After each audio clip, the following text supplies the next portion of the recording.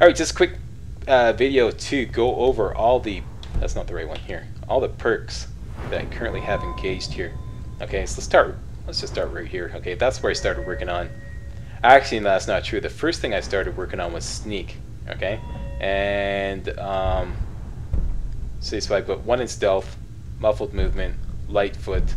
Light foot allows you to step on all pressure plates without triggering them, so you can, you know, set off traps. And I've also got backstab.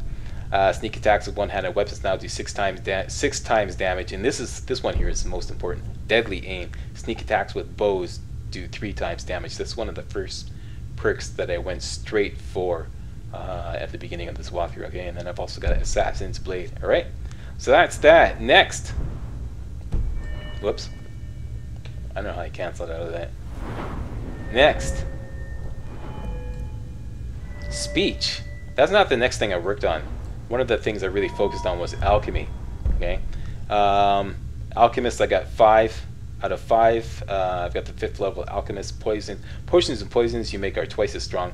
Each level gives you 20% bonus on the strength of your potions. Okay, so level 1 we give you 20%, level 2 we give you 40%, etc., etc. And this one here I'm not really that interested. Potions you mix that restore health, magicka, or stamina are 25% more powerful, but you have to get this one in order to get this one, which is very important. Benefactor. Potions you mix with beneficial effects have an additional 25% greater magnitude. All right, and these two I just got basically to kind of like fool around. I'm not really that particularly interested in it, oh, I think my wife just walked in. Hi, wife. Want to come and say hello? Hi, Slack. Hey, how you doing, Mrs. Slack? What you doing? I'm playing video games. You're playing video games again? Yeah. Oh, man. Yeah. You were doing that when I left 3 hours ago. No. Oh, jeez.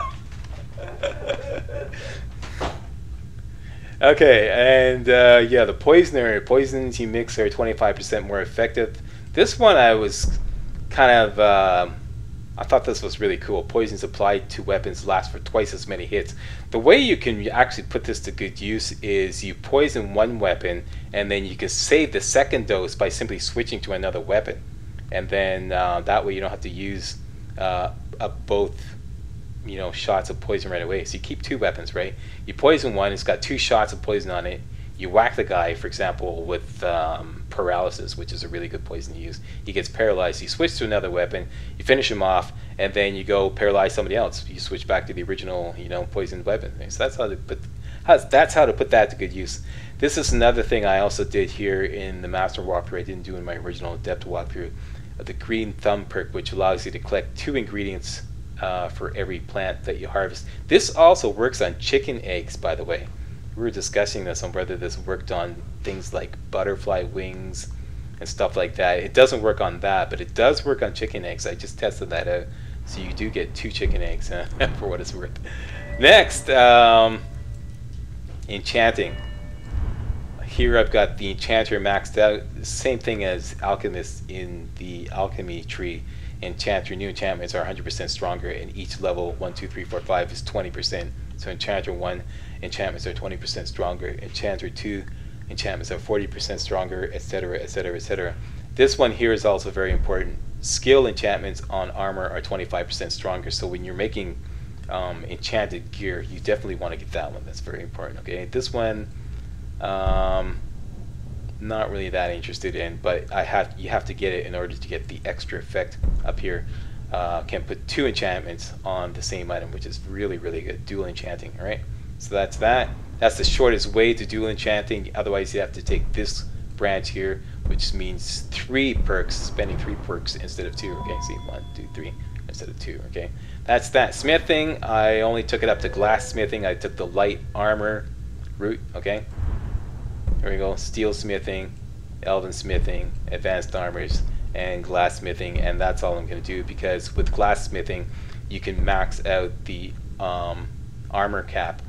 Your armor can only be 567 tops. Okay, and I'll show you that right now.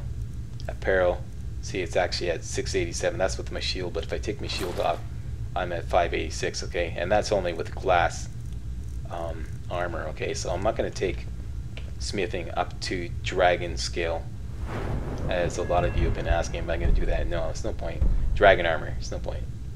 Even though I'm just like 5 shots away from getting it. Block, this is something I've been working on recently.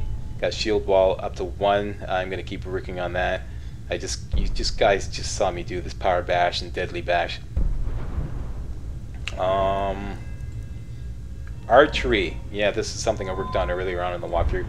I got overdraw up to 5, same deal, 20% each time. Overdraw 1 is 20%, overdraw 2 is 40%, etc., etc. Eagle eye is something I really like. It allows you to zoom in while you're aiming, so that you get like a better view. Steady hand I never really got into. I don't know why. Power shot, arrow stagger all but the largest opponents for 50% of the time. Very, very useful, so that when you're shooting away at somebody, half the time he can't advance on you because he's getting staggered. This is very useful too. Quick shot can draw bow 30% faster, and that's all I did in archery. Next, light armor. I've just started working on this.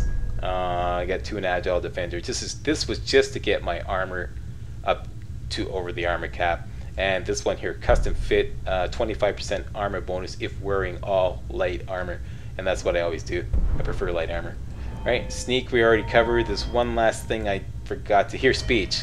This speech I just got up to 70 to get the investor perk. Although we've been discussing this too, the latest patch in Skyrim has made this. You can no longer do this. When you get the investor perk, you can invest in any merchant and give him 500 gold, and that permanently increases his gold supply by supposedly the same amount. But there's been this either glitch, or I don't know if it was really a glitch, because it was stayed in effect over 9 patches, and they finally got around to patching it out on the latest patch. So I don't know if it was actually a glitch or just a feature that they decided to do away with. But anyways, that feature is if you get the investor perk and you invest 500 gold with Lucan at Riverwood, it bumps up his gold supply to 10,000 gold. Okay, now that's no longer in effect. As of patch 1.09, that's no longer in effect. So if you're at patch 1.08, that's your last call to play around with that, right? And I'm not going up to 1.09 because I really enjoy having Lucan having 10,000 gold. And I think that about covers it. Yeah, that's it. That's all my perks. So there you go. That's the perk review video. I forget who asked for that, but there you go. Sorry I was so long in getting around to that. I just clean forgot about it. Alright, and I'll title this video accordingly so everybody can find it easy. And that is that. Alright, so I'm done. Thank you all very much for watching, and join me next time when we take on some more of the Companions quest line, another raiding quest for Ayla. Alright, and if you thought this video was remotely entertaining, don't forget to give the old Slackster a thumbs up. Yeah, alright, that's it. Slack is out.